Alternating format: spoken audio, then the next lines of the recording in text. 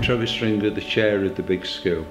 I'd just like to introduce the forces that shaped our community, which is a heritage grant for 3 years, which starts in January 2022 until December 2024. It's all to do with the heritage at Craig-Y-Nos.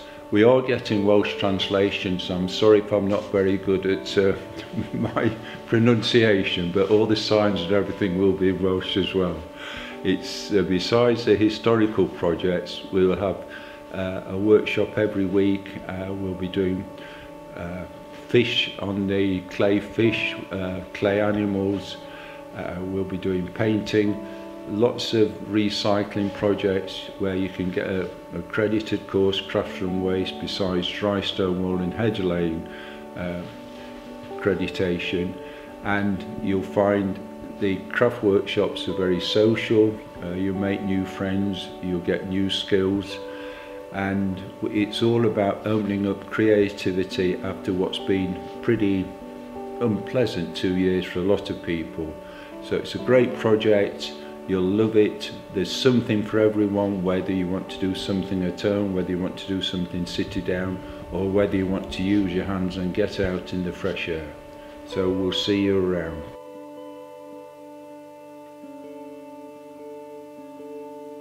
Yeah, I think the area itself, I mean, you've got Penwyllt Quarry up there, it's on our doorstep really, and the bridleway comes down from there into the park itself.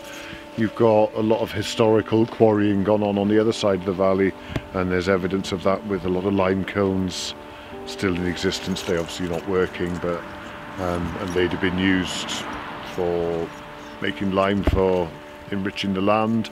Yeah. And then once the Industrial Revolution came along, people started making lime for building and mortar and things like that. I think it was you told me that this area actually kick-started the Industrial Revolution. Yeah, I mean, my understanding is, so I'll say it is my understanding that the Ystrefylla, sort of, the coal industry started down in that part of Wales, and it was from there it spread, and then the exports and the Industrial Revolution that followed, really, if you sort of break it back, it started down in this valley, in this area, so it's a very, very important site really. Right. And do I understand that the coal seam from this area actually goes across under the Atlantic? I believe that the coal seams that run through South Wales area actually do continue under the Atlantic, deep under the Atlantic, and reappear in the mountains in the United States. So wow. Yeah, so there's some sort of interesting links over there as well. And do you get many visitors coming here whose their forebears used to work in the gardens and here?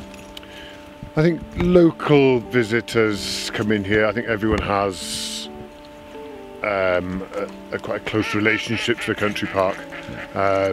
A lot of it through their relatives who either worked in the TB hospital, were patients in the TB hospital, or beyond that, people that worked for the house and the gardens under Adelina Patti.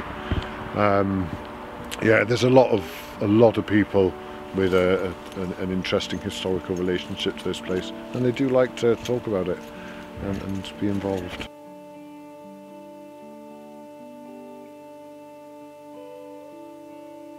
So welcome to the duck pond as we know it today, where people come and enjoy feeding the ducks here at Craig-Y-Nos Country Park. This pond actually used to be used as a fish stocking lake in the days when the castle was inhabited, either for putting on the river, yeah, for fishing, or to feed people in the castle itself. Rebecca, you're going to be facilitating some of the collaborative projects that Big Skill will be running over the next 3 years up in and around Craig-Y-Nos. Yeah. Perhaps you'd like to talk a little bit about a couple of those. Yes. Yeah, there's a number of different things we're hoping to do, because there's so many different sites here just within this small area of the park where there's an incredible amount of social history that goes back, some of it right the way to the Bronze Age. And so it's not just industrial revolution stuff, there's also modern stuff, and a lot of it's easy to overlook. Like, I've been coming here to the duck pond for 10 years. I had no idea that it was the fish stocking ponds for the castle, and that it was actually a part of people's diets. It's not just like a delightful thing that they had here. It was an important part, along with the gardens and that kind of thing, of raising food. And you think, well, this is something we're all getting really interested in again. And so with the artwork that we're going to do, we want to bring that information forward and describe it and explain it in interesting, fun ways where we learn a lot while we're doing it as well. And one of the reasons I like doing projects of that kind is that it gives a real sense of purpose to the making. So say you volunteer and join into a project where you want to learn how to make ceramic sculpture. What are you going to make? What's it going to be about?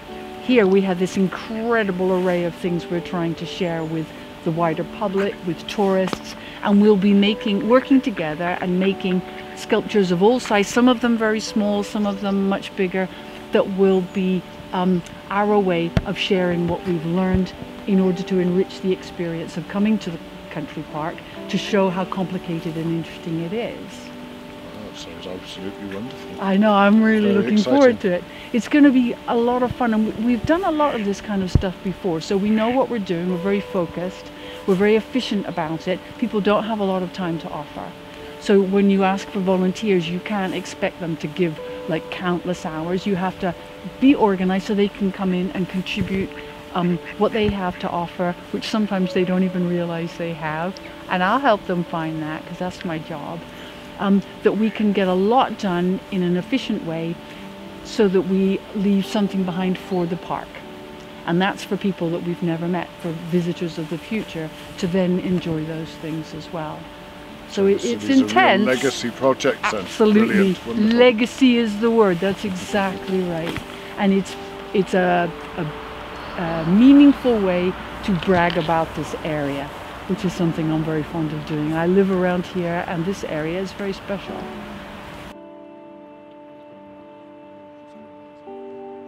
You wrote a bit about, or you told someone about the ghost in somebody's house.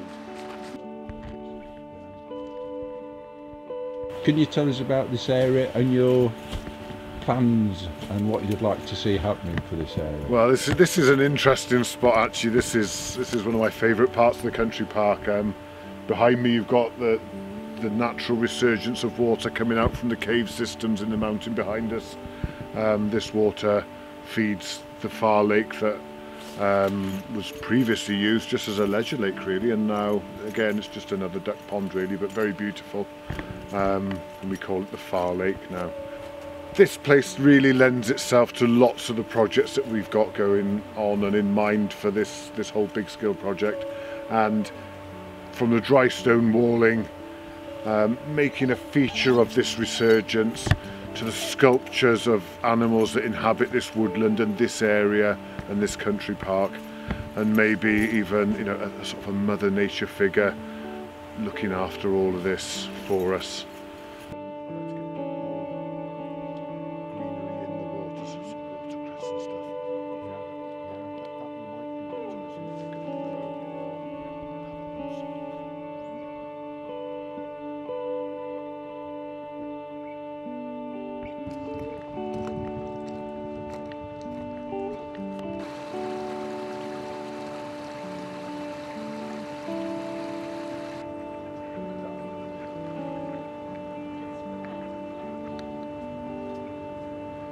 So behind me here you can see what currently looks like an area of devastation.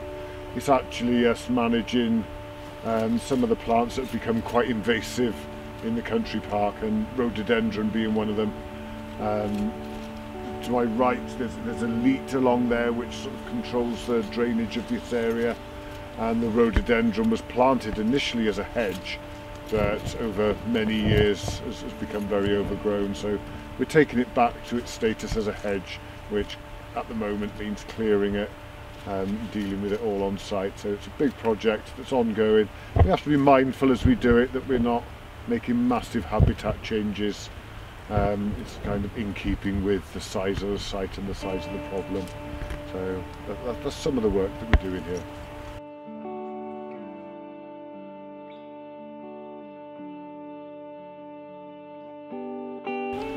This is the pavilion.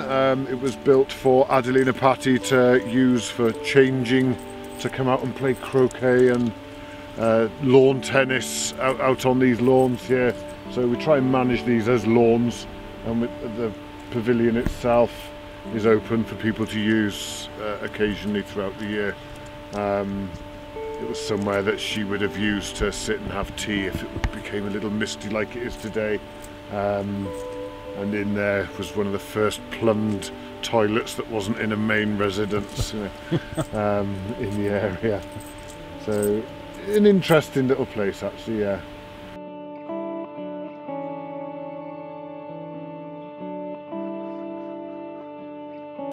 I just want to say first off that I'm really, really pleased to be part of the forces that shape the community's projects from the Big Skill. I've worked with Big Skill for quite some time now, and the projects that you put together are always brilliant and amazing, and get unexpected results, and mainly just get communities involved. And I think that's what we want to do with this particular project. One of the reasons I'm really excited about this and being at Craig-Y-Nos Castle is that I've never been there before. Wow. And I really like going to forage in places that I have no idea what I'm going to find. Does it make me feel slightly nervous? Yes, it does. Does that keep me on my toes as a forager? Yes, it does. So to answer your question, I don't know, and that's why I'm really thrilled about it.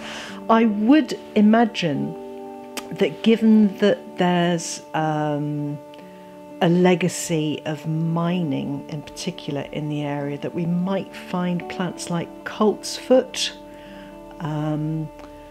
which was often, although it's a wild plant, it was often cultivated for the miners to smoke before, you know, they wouldn't have had access to tobacco.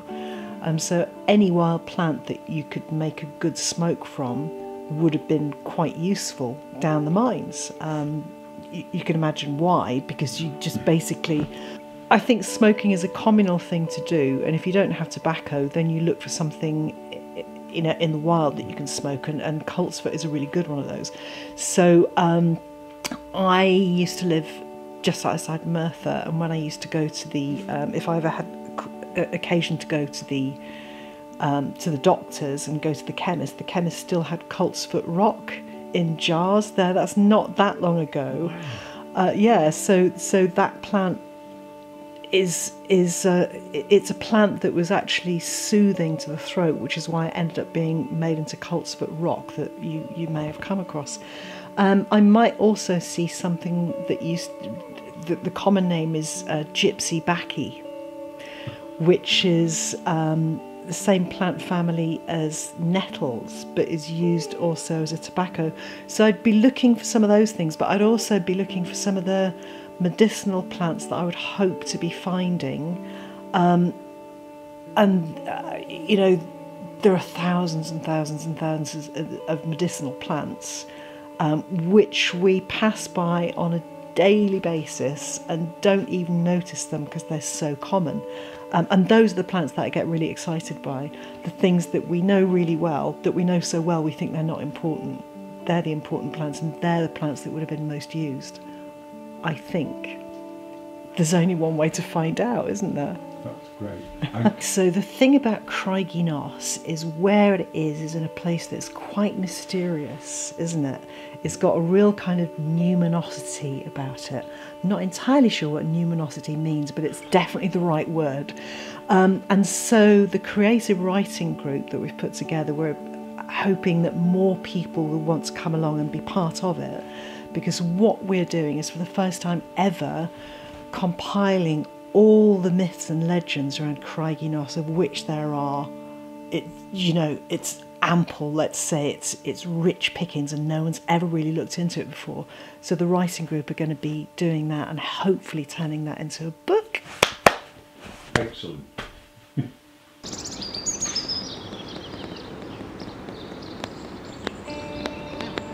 Hello, I'm Julia Harris from The Big Skill. I'm an art tutor living locally in Abercrave. My job today is to paint with children from 0 to 5, but I will also be running other workshops for young children and adults alike. We'll be running them at the Craig-Y-Nos Country Park, the Welfare Hall in Abercrave and the Estragan Lights Welfare Hall as well. In addition to that, one of the workshops we'll be running is with an author called Lazarus Carpenter, who will be helping you to write your story into a book, and then I will help you to illustrate it. So I hope you can come along to some of these events. We would look forward to seeing you.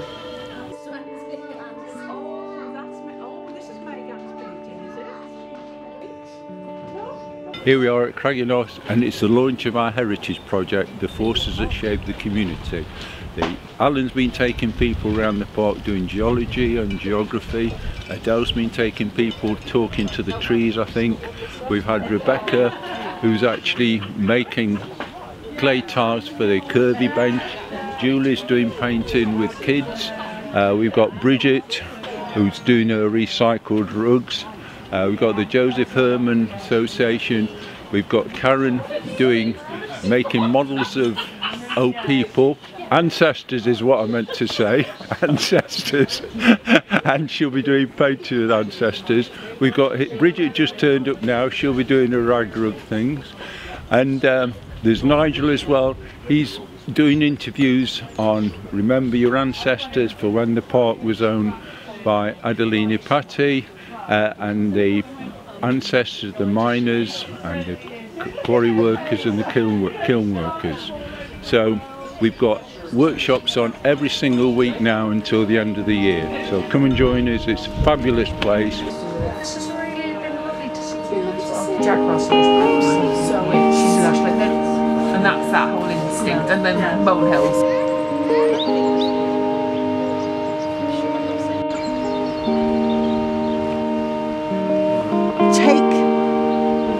Actually, best bet is you. So I'm upcycling old bottles and plastic containers to make character dolls. It's a very fun way as well. If you're looking into your ancestry, you can use photographs of your relatives, even of yourself, to make these characters. And it's also a good way of using scraps of material, old clothes, anything like that, to make these character dolls.